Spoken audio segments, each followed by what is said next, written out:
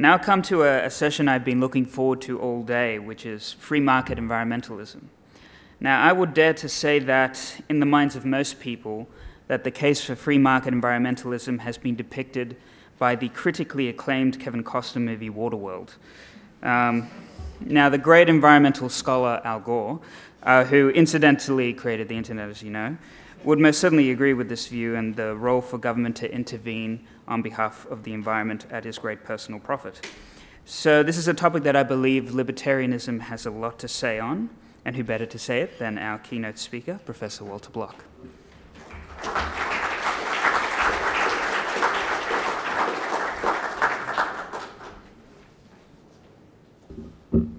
I was once in a debate with a guy over free market environmentalism. I think he was a biologist or a chemist or something like that.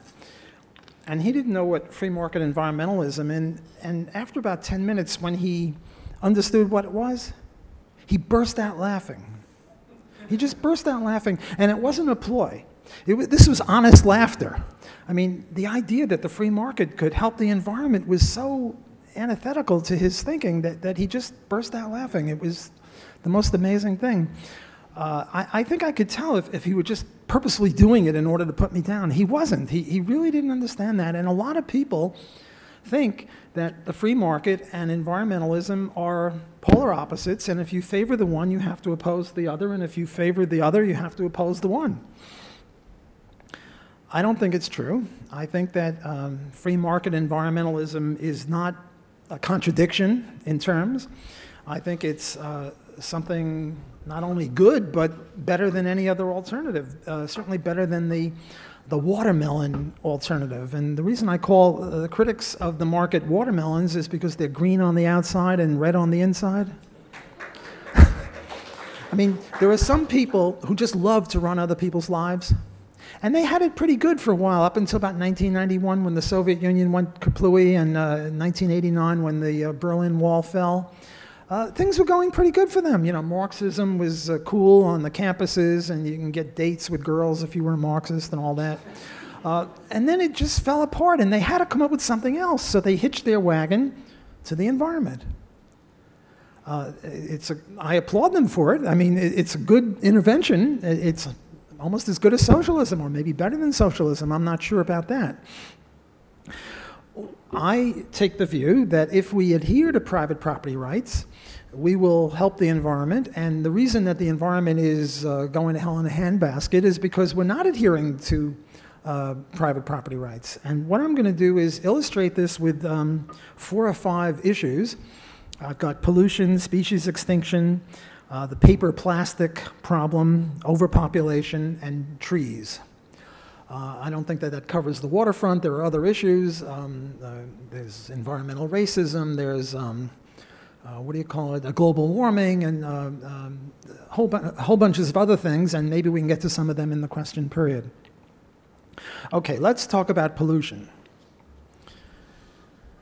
Now, this is an example that mainstream economists love to use as a case of market failure, and they have a supply and demand curve, and they show that the real cost curve of producing a podium like this is not just the wood or the plastic or the lumber or the insurance that went into it, but also the fact that when you make it, what you do is you hoist pollutants onto the property of other people, and they call that an externality or a negative externality or an external diseconomy.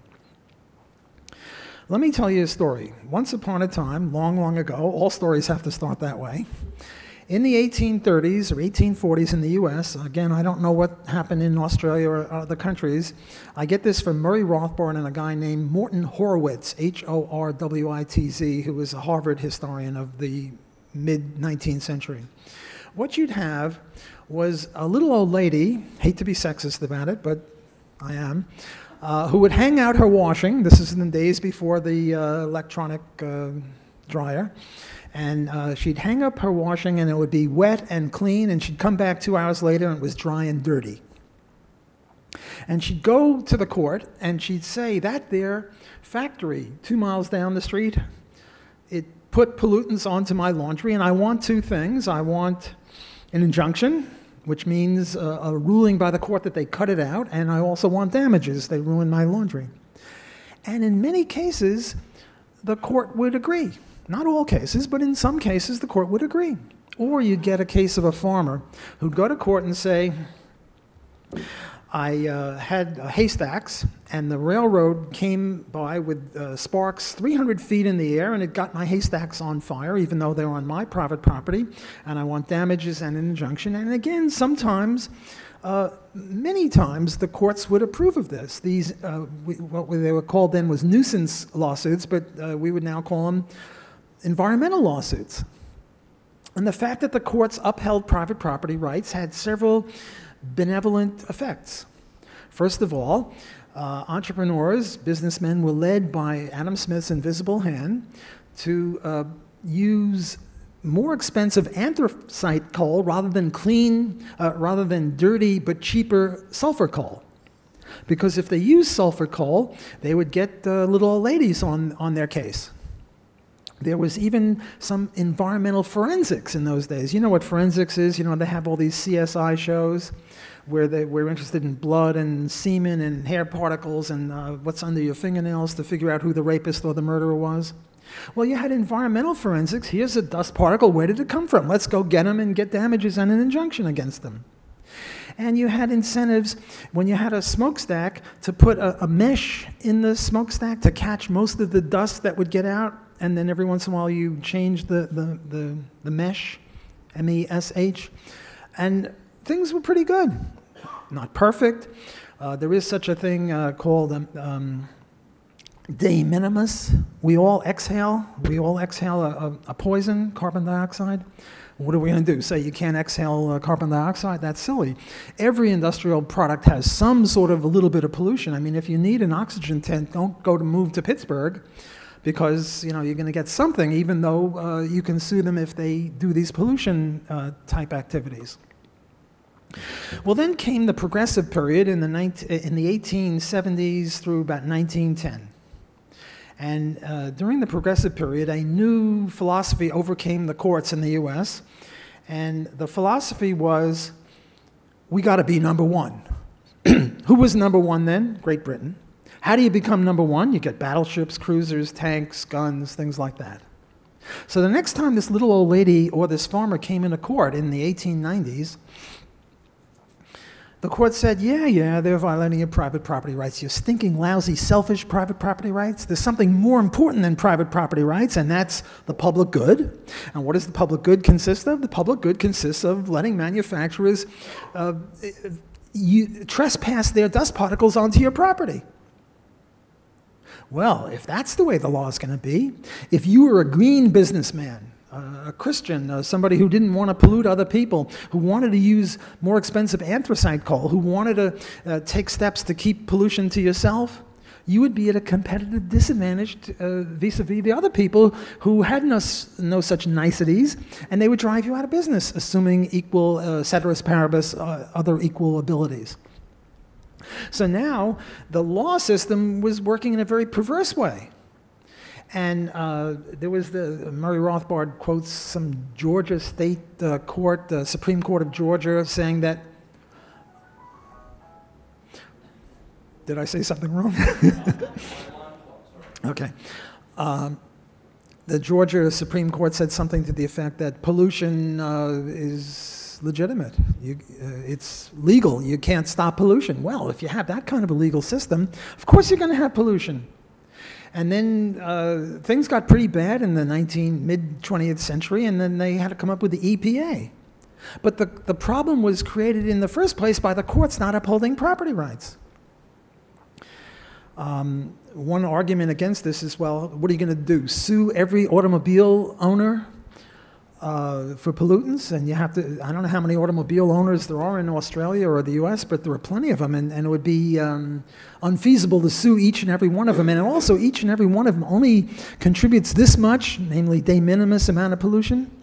So it wouldn't work. And Murray Rothbard's answer to that was, well, if we had private highways, a point that I'll get to in my lecture tomorrow, then you wouldn't have to sue each automobile owner. What you would do is sue the highway, the private highway, for running a bawdy house of pollution or something like that. And then the owner of the road would turn around to his customers and say, look, you can ride without a catalytic converter. you can pollute a lot, but we're going to charge you 10 times as much. So the market would then work toward reducing pollution. And then they have to have the EPA, which comes up with all sorts of problems about, how big your toilet bowl can be and all sorts of stuff like that. But the cause of pollution is not the free enterprise private property rights system. The cause of it is the very abnegation of this. Okay, so that's enough on pollution, a few minutes on each.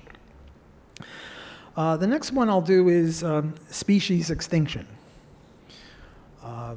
There was this guy, Daniel Arap Moi, from somewhere in Africa. I get all those African countries, Kenya. And what he did is he burned $1.5 million worth of ivory. And it was on the front cover of Time or Newsweek or one of those things. And he was doing this as a protest against hunting elephants. And there's this thing called CITES, C-I-T-E-S, Convention on International Traffic. I don't know how, I'm not sure what it stands for. But the idea is you can't have trade in elephant tusks and rhinoceros horns or anything like that. And it's a way to try to preserve these animals. The reason we have species extinction is not because of capitalism or greed or private property or profits. It's because of the thing called in economics the tragedy of the commons. What's the tragedy of the commons? Tragedy of the commons is if everyone owns something, or really no one owns something, then no one has any incentive to uphold it. Look, suppose I gave you each a can of Coke, and unbeknownst to you, there was a monitor in it monitoring how quickly you slurped it up. And you would take your time because no one else could get it. It's your can of Coke, and you'll save a little bit for later on. But if we had a communal can of Coke, forget about the sanitariness of it, and long straws, then each of you would slurp it up quick, because if you didn't, then the other guy would grab your share, and we would dissipate the resource much more quickly if we had a tragedy of the commons. Well, as far as I'm concerned, the cow and the buffalo are the same animal. I know there are biological differences. Don't bother me with that. They're the same animal. They both have horns. They're both big and fat. If you crash into one of them, you're in trouble. They give milk, I think. I don't know. They run around like meshuggahs in Yiddish. They're just the same animal. Why is it that the cow never came within 1 million miles of extinction and the buffalo almost did? There was this horrible movie with Kevin Costner, the Dances with Wolves. It's just horrible pinko crap. The white man is going to kill all the buffalo. We got to kill the white man. I mean, it's just horrible stuff. Why is it? The reason is because if you shoot a cow or you slaughter a cow, the opportunity costs of that are pretty high. Namely, you don't have a cow tomorrow. So you think carefully, should you slaughter a cow or not? But the buffalo, they just run by. You can't own them, or you couldn't own them in those days. And if you shot one, the opportunity or alternative cost of it was zero, because you wouldn't have it anyway. Somebody else would have it, so you might as well shoot it. So the reason that the buffalo went extinct and the cow didn't, even though they're the same animal in some sense, is because one was privately owned and the other wasn't. Well, as far as I'm concerned, the elephant is just a cow with big ears and a funny-looking nose. It's the same thing. What you need is barnyardization of elephants. Okay, the fences will have to be a little thicker, and maybe you'll have to electronically do it, and you can't do 2 acres. They need a little bit more room to run around in. Botswana, the country in Africa, is the closest to privatization of elephants. They're not quite there, but they allow people to take advantage of owning elephants. And the herds there increase, whereas elsewhere in Africa, the herds decrease. Look, if I own a herd of elephants, would I allow you to shoot a young female pregnant elephant? Yes, but you're going to have to pay a lot more. A lot more than if you shoot a male elephant past the ages of whatever, or any male elephant, given that the limitation on new baby elephants is females, not males. There's no accident that the farmer keeps 1 bull and 50 cows, not 50 bulls and 1 cow. The 49 bulls would be superfluous. So if I own elephant herd, or if I own a buffalo herd, and now some places in the US they are allowed to own buffalo, well then there's no more species extinction problem. And it's the same thing with, I always get crocodiles and alligators mixed up. Crocodile Dundee, right? Well, there was a time when they were going extinct also, and then they allowed them to be owned. The reason they were going extinct is they weren't allowing private property rights. So this is yet another example of where the market and private property rights promotes the environment and doesn't undermine it. Let me take the plastic, paper, recycling, reusing. This is a fetish with these people. I mean, they're crazy about it. At least on US campuses, you got to recycle everything. You have 55 different slots. You put this here and that there. Let's suppose that plastic is as horrible as our friends on the left in the environmental movement think it is. It's noxious, it's a poison, it's just very bad. Whereas paper is great. Paper bags are great because they're biodegradable, and you put them in the earth and they transform into earth in a couple of years. And I'm going to put you through two scenarios. The first one is you're at the supermarket checkout counter, and they've rung up your groceries, and they ask you this inevitable, fateful question: paper or plastic? Now, in most places, or it used to be in groceries, they wouldn't explicitly charge you for it. Any more than they would charge you for the lighting or for the cleaning the hallways or anything like that. But let's suppose that they charged you a penny each. Do you now have any incentive to eschew the evil plastic and embrace the good paper? No, because it's a penny versus a penny. But there are more costs to paper and plastic bags than the cost of production. There's also the cost of disposal. Well, in most cases, you're not led as if by Adam Smith's invisible hand to do the right thing either, namely not use the plastic and use the paper, because they've municipalized or nationalized the garbage dumps. And you usually pay for garbage removal through taxes, so it doesn't matter. But that's the problem. Suppose now that we privatized garbage dumps, we privatized waste disposal areas. And let's suppose, again, that paper is good and plastic is bad. If you own a garbage dump, would you allow plastic in your garbage dump, even though if you had plastic there, you couldn't use it for farming because it would be poisonous, you couldn't build on it because it would be poisonous? Would you allow it? At the right price? Yeah. So let's suppose that the harm done by the environment to the environment or to your private property is $5 per plastic bag.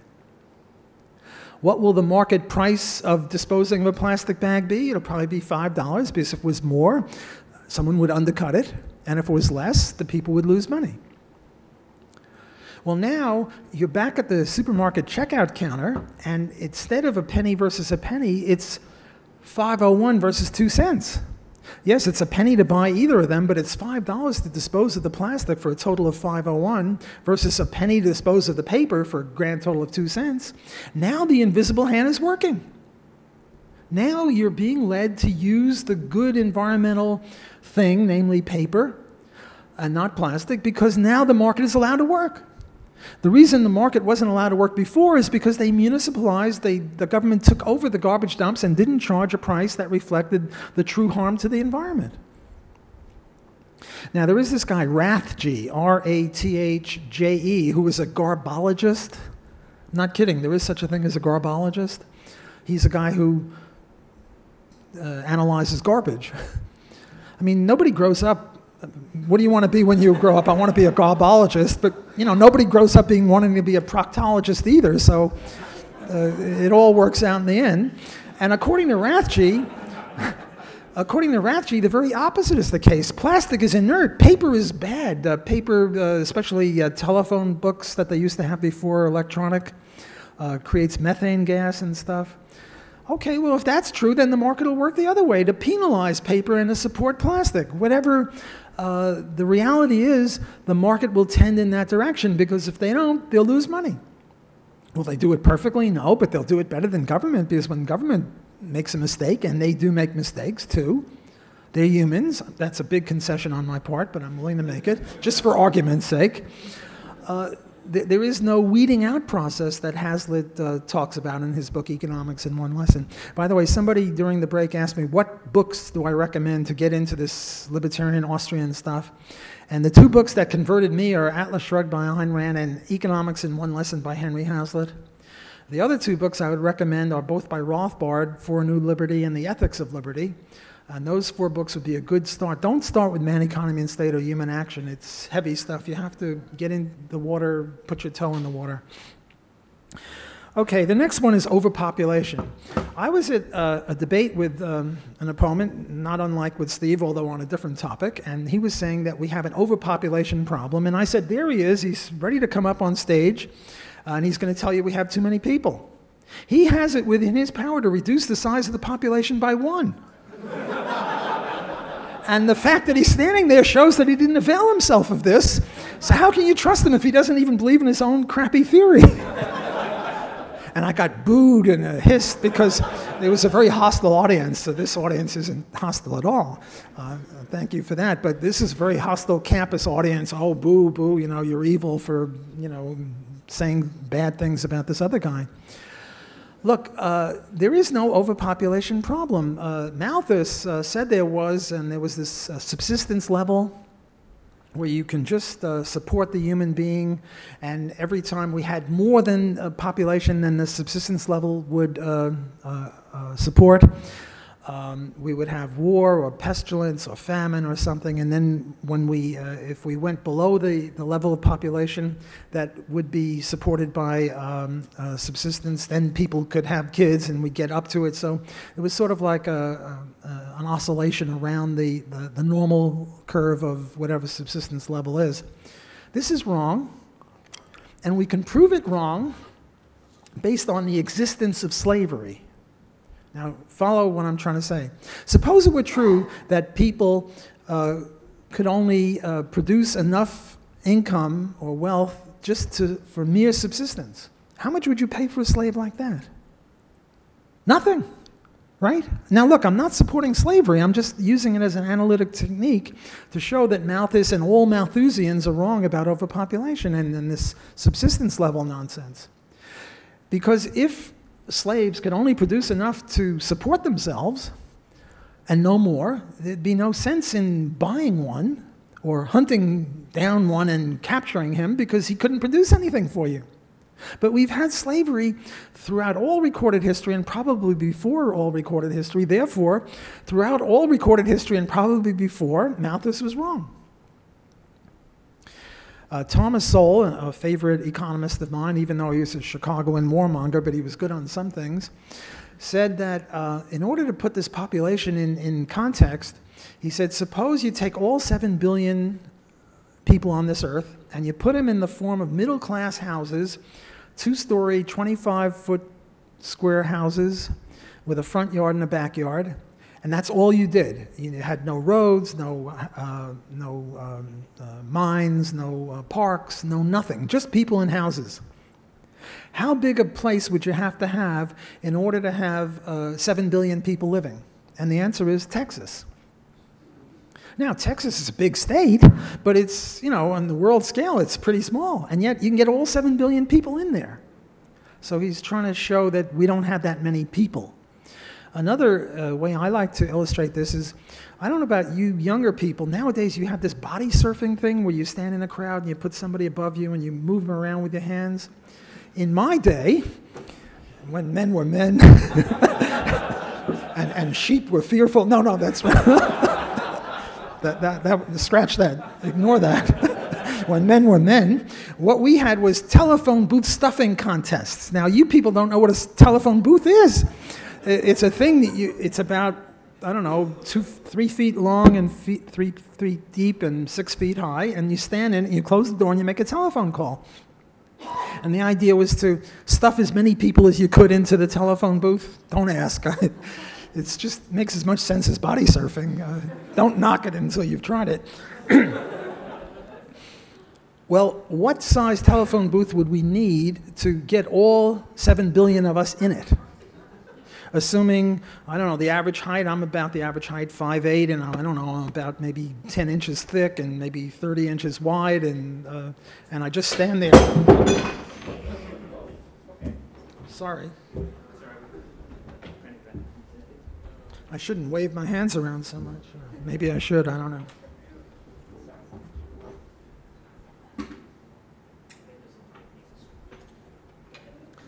The size telephone booth that you need to put all 7 billion people in is 1 mile cubic. Now, it would get to smell after about 5 seconds, and I'm not advocating it, but to just show how many people we've got.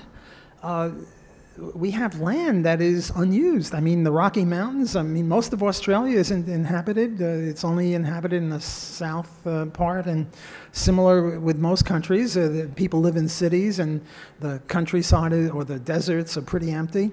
We've got room for many, many more people.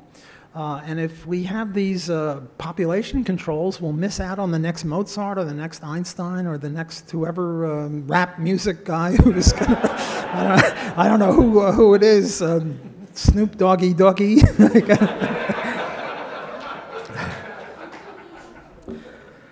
Let me try 2 more, environmental racism and then trees. What's environmental racism? Environmental racism is people locate bad environmental things like airports that have noise or pig farms or something in black areas because black people are not well organized, they're not rich, they're not going to be able to have as good a lawyer or whatever to stop it. And I would say that that type of environmental racism is problematic because you're initiating aggression against weak people. But there's a very different kind of environmental racism, and that's the idea that if you have a place, say an airport, that homesteaded the noise rights first, remember the Lockean homesteading theory? If the airport is there first, and the airport is only 1 square mile, and it makes noise in 9 square miles, but it was there first before the people were there, and then somebody comes in, it's called coming to the nuisance, and you really can't sue them because they were there first, homesteading the noise.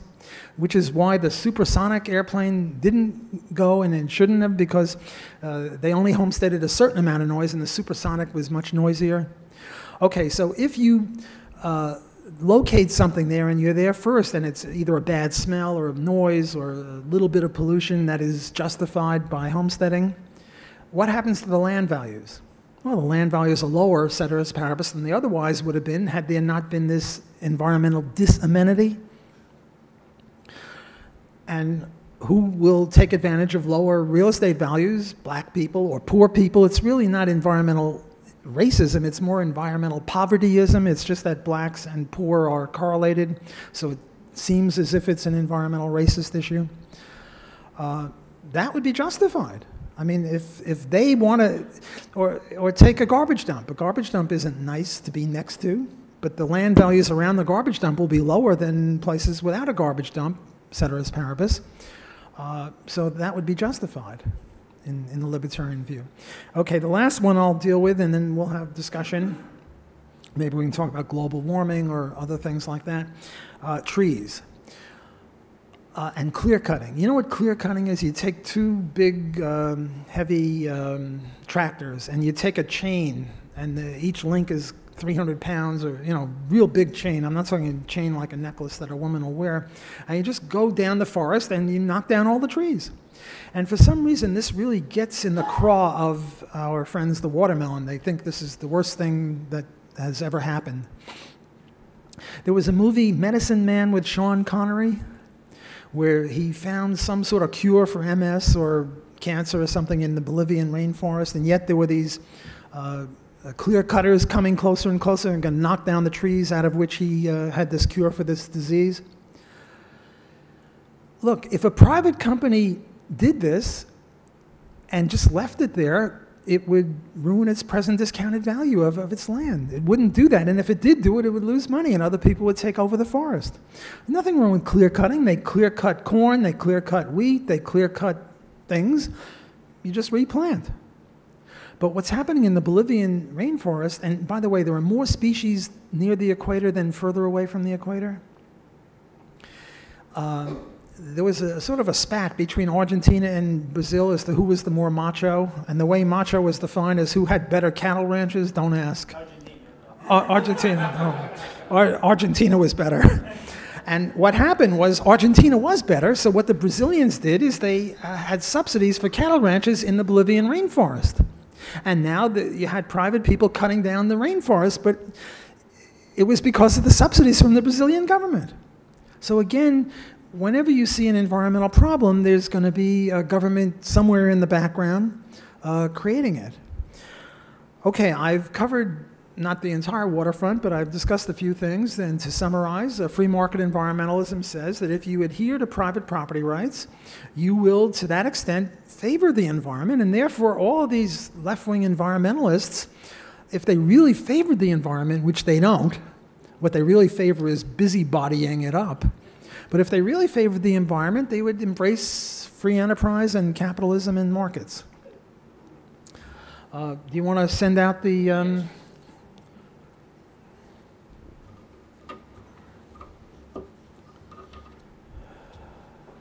Thank you.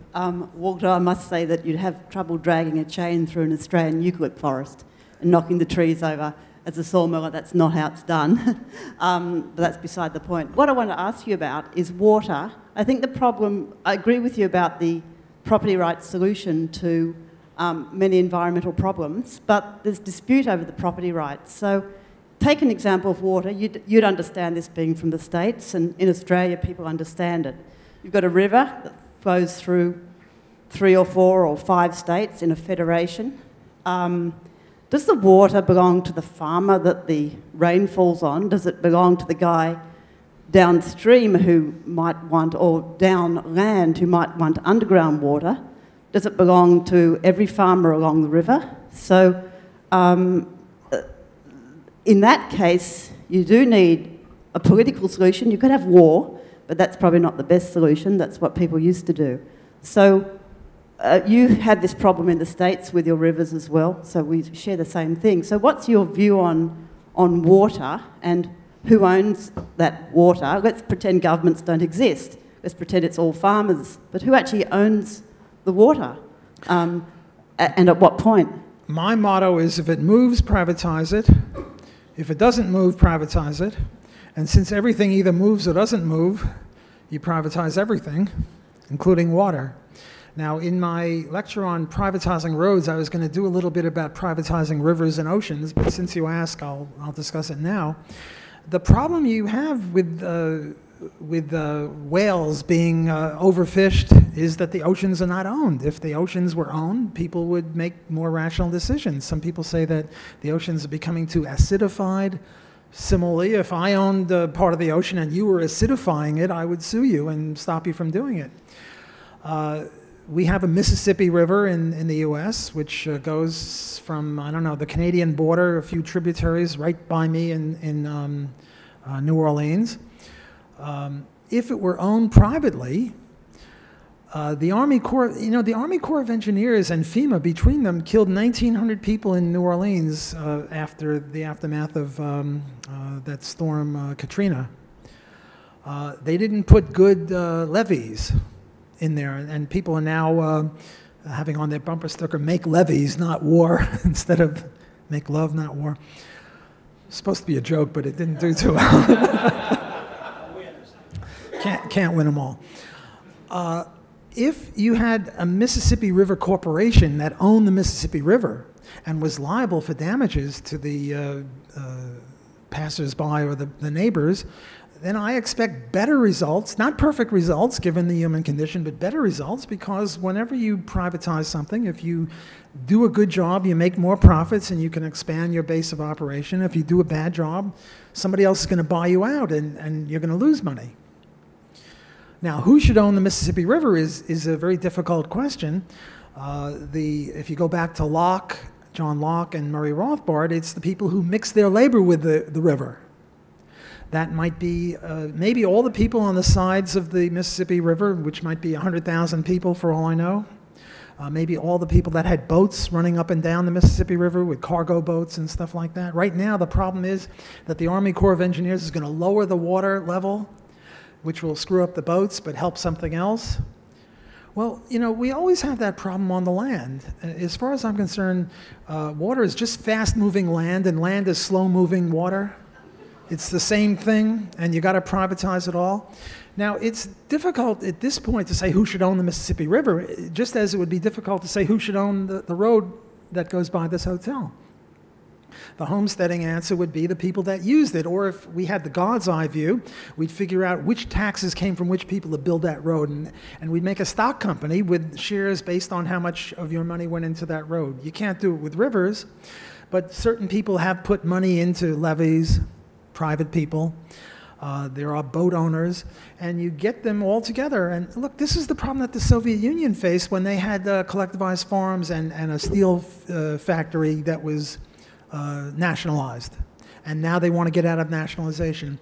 I spend my summers in Vancouver, British Columbia, Canada, and there was this company called BCRIC, BRIC, British Columbia Resources Investment Corporation, which had a whole bunch of lumber mills and farms and mines and stuff, and the previous NDP government was voted out and the Conservatives wanted to privatize it. So what they did is they made a new company called BRIC Incorporated, and they gave 5 shares in this company to every resident of British Columbia. Well, it's not exactly right, but what the heck? We could do the same thing with the Mississippi River. We could do the same thing with the oceans. I mean, it sounds weird, you know, it sounds like there's something in these cough drops more than cough drops, but if you want to apply this, see, I guess my thing in economics or political philosophy is to take just ordinary things and apply it to areas that hitherto it hasn't been applied to. And water is certainly one example of that. I mean, should the lake be for fishing or boating or swimming or as a garbage dump? I mean, some lakes might be garbage dumps for all I know. Well, it depends on the prices. And if we have prices, we'll know which is the best land use of any particular thing. Should we build high-rises in Central Park in New York City? I don't know, but if somebody owned Central Park, they would make a better decision than the government, I think. So I would apply this principle of privatization to everything. Not air, because air is not a good. Air is not a scarce good. When you run a marathon, at the end of the marathon, you're going like this. Nobody comes up to you and says, hey, you know, you're breathing too much. Whereas on the moon or on Mars, when we get there one day, if we don't blow ourselves up before then, these will be goods and we'll have to privatize oxygen or air. Nothing wrong with that. It's the way the market works. Thank you. I just want to go back to the Mississippi example of it being privately owned. Imagine a situation, say, 1840. There are no railways, but there's one footbridge that goes over the Mississippi River that's already in existence, and there's a corporation that owns the Mississippi River. Then we have a new technology that comes along called railways. The footbridge is not capable of taking a train. So I guess my question is, how would we get the trains across the Mississippi? I mean, they could ultimately buy the bridge, and if this didn't interfere with the Mississippi Corporation's ownership rights, if they could maybe buy the bridge either side, buy the land that the current bridge is on and upgrade it, or how would they get a new bridge if that was not possible for technical reasons? How would they get the railway line over the bridge, over the river? Right. This really is a question that I had planned to deal with tomorrow when I talk about privatizing highways. I was going to talk about the holdout problem. You want to build a road from, where are we, Sydney to Perth, across all of Australia. And I don't know how many people own the land between here and there, but several 100,000 maybe. And suppose there's one holdout who says, sure, you can build your road on my land. It'll cost you $7 trillion, namely, you're not building over my land. There is a thing called the ad coelum doctrine, A-D-C-O-E-L-U-M. And this is the doctrine that says if you own a patch of the earth, say a square mile, then you own a cone down to the core of the earth, and then you own up into the heavens. So therefore, if you own that square mile of land and I want to put a road or a railroad or a bridge or whatever it is, I can't tunnel under or bridge over because you own down here and you own up there. But the ad coelum doctrine, I'm really taking a lot of what I was going to say. I'll think of something else to say on that other lecture. I'm on a hot streak now. I'm not going to stop. The ad coelum doctrine is incompatible with libertarianism because the ad coelum doctrine says you own stuff down to the core of the earth, which is 4,500 miles down, and you never homesteaded anywhere near there. And also it would play havoc with airplanes because you own up into the heavens, and every time somebody comes by at 35,000 feet, you can charge them. You never homesteaded that. If anyone homesteaded, it's the airlines or the miners. So now you can have this thing called slant drilling, where you go down and across and under your neighbor and you grab his oil or you grab whatever. Perfectly legitimate. You were there first. So the answer, I think, to whether it's a holdout for a highway or the river is privately owned and you bridge right over it.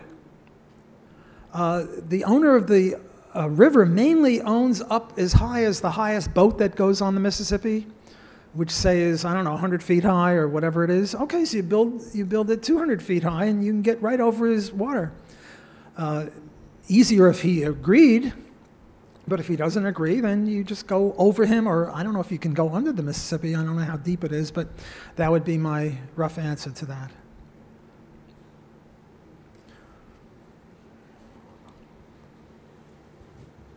I guess just a follow-on question from that with the ad column doctrine then. If you are only homesteading the surface, how does that impact mineral rights? For example, if you are homesteading and own a piece of land and strike something, like is anybody entitled to then dig under and... I'm sorry, I can't hear you. Oh, sorry. So if owning what's under the ground is incompatible with libertarianism, let's say you were homesteading and so you're suggesting that you just own the surface of the land?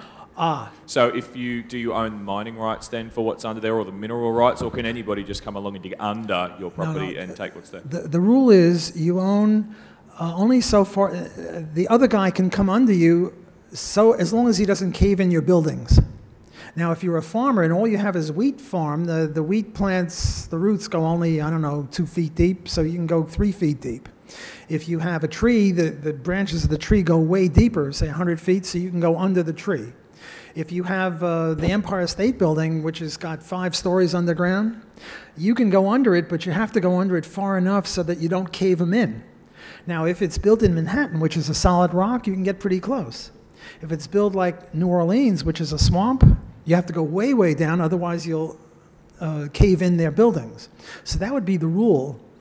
I once was in a debate with somebody. He called me a G-man, government man, because I'm making these rules. He thinks that only government can make rules, that rules can't come from the logic of homesteading, which I think they can. Obviously, if you're going to cave in my buildings, you came too close under me. But if you didn't, and I never went down there, you can go under me. So I don't own the mineral rights unless I've been mining down there. And if I've been mining down to a half mile and you go down a whole mile, you're okay. So that would be the rule. You can't interfere with the other guy's enjoyment of his property, and that would depend upon what he's doing and how solid rock-ish the earth is, or is it a swampish kind of a place.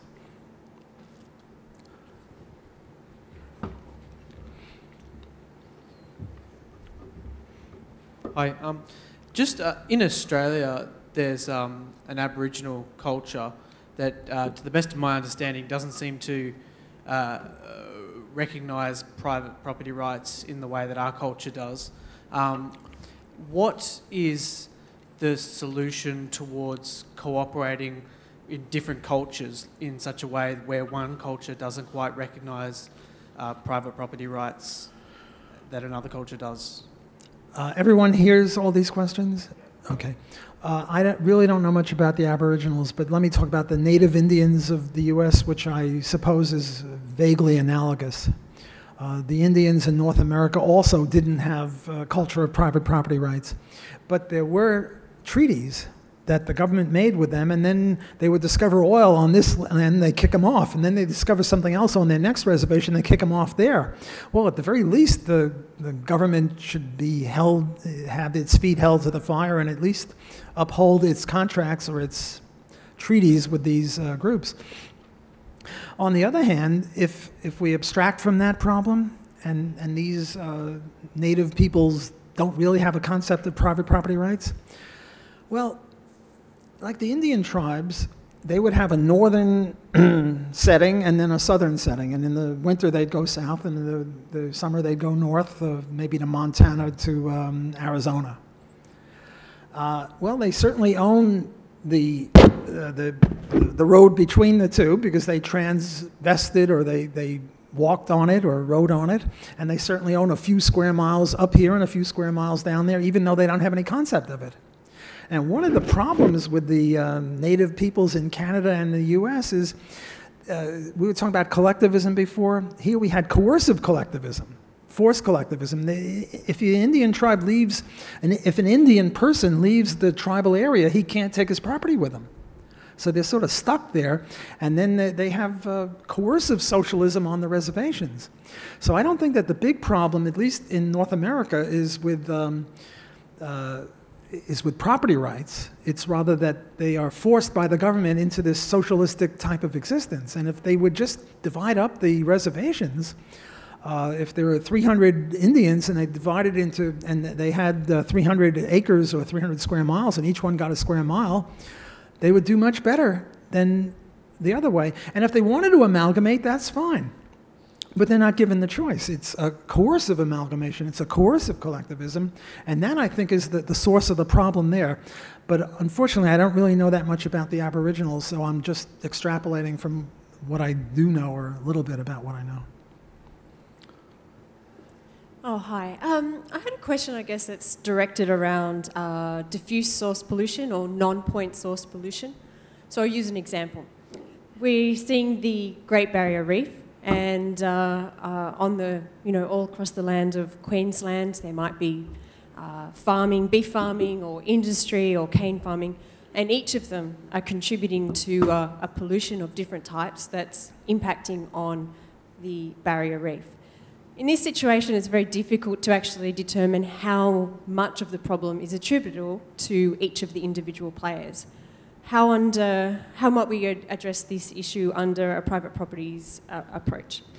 Well, I think I sort of touched upon this when I talked about you're going to sue each and every individual automobile owner, because the problem is, one, there are so many of them, and two, each of them contributes such a minuscule amount of pollution that it's almost impossible to really sue them.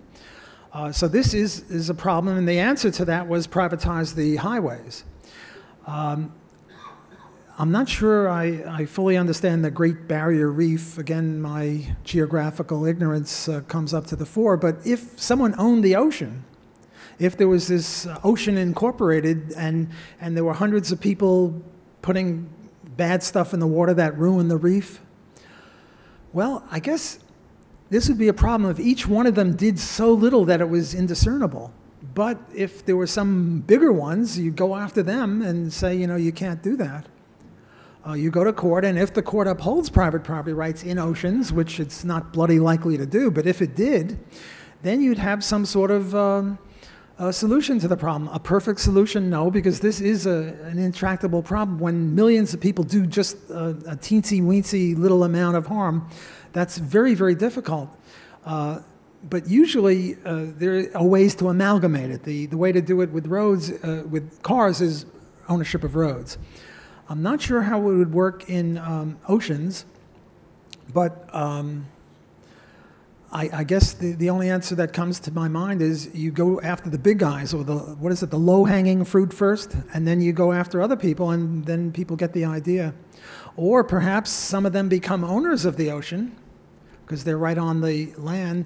And the reason that they're polluting the ocean is because they don't own the ocean. But if they all together was a corporation of Ocean Incorporated, and that corporation would say, hey, look, we're defecating in our own pot or something like that, and we got to cut it out if we want to maximize the value of both the land and the water. One of the problems in Louisiana, according to one of my buddies, is that we're losing 4 football fields of land every day to the ocean. And my question is, well, is this good or bad? It depends upon the price of the water and the price of the land. But we have no price of the water because we don't have any market in the water. It's the same thing with the, what do you call it, those windmills that create electricity and kill birds? Well, is this good or bad? We don't have prices. We solve these problems every day in ordinary, should we have a shirt, or should we have yellow dye or blue dye or whatever? We solve these problems every day in the market, but we don't have a market in these environmental amenities. So the free market environmental answer is make a market in them and then let the market work. The market works everywhere else. Why wouldn't it work here? We have time for one more question.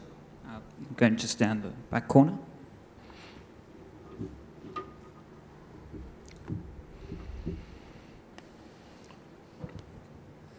Just to change the subject slightly, something you said earlier today worries me a bit. You said you're in favour of the concept of somebody being able to sell themselves into slavery. Yes. How does that equate to the concept of self-ownership, and how would you enforce it? What if somebody sold himself into slavery and then said, I'm not going to abide by this contract? What's the consequences? Well, I do want to answer one other question, because somebody came to me during the break and asked me something about the what do you call it, the sociobiology, so I hope you'll indulge me to answer that one as well. Okay, suppose I sold myself into slavery to you, and now you didn't like the cut of my jib, or you didn't like the way I did the host, what is it, pull that barge, whatever. I didn't do a good job, and you started whipping me. And then I called the cops and I said, hey, assault and battery. And the cops would say to me, not assault and battery, because it's part of the slave contract that you can whip me. So that would be the answer. I mean, if I'm your slave and I agreed to be your slave, there's no backsies or, changing your mind or anything like that. I'm your slave. And it depends upon the contract. Can you torture me? Can you not torture me? Can you kill me, not kill me? Whatever the contract says. And if the contract says you can whip me for being snarky, well, then you can whip me. And when I call the police will support you. That's what voluntary slavery means. Now, the question on sociobiology, I forget who it was, a gentleman there said to me, but in the old days, tribes did trade. And what happened is, I have a colleague, one of the colleagues of mine in the economics department, a guy named John Levendis, and he was telling me the exact same thing. And he said, they've discovered caveman dwellings where they had 5,000 pots, even though the tribe was 200. And over here, they had 4,000 spears, even though the tribe was 100. And from this, we intuit that they were trading, because you're not going to make that many pots that you don't need. So there was trade. So we picked up a third co-author on this paper, and what this guy said is, you're both right. It's true that we are hardwired more for direct benevolence than for indirect market benevolence. But with regard to trade, it's true that we traded when we were cavemen, but we didn't trade as mammals. In other words, we're more hardwired for benevolence. The mother deer helps the baby deer, and deers help each other to stop the wolves. In other words, the hardwiredness goes, the more hardwired, the further back it goes. And mammals have benevolence, not amphibians, but mammals do have benevolence. They help each other. So the solution to that problem, we now picked on this guy as our third co-author, is that yes, we are hardwired for trade, but only superficially. We're much more deeply hardwired for benevolence, because there we go way back to us as mammals, not just as cavemen. Thanks for your attention.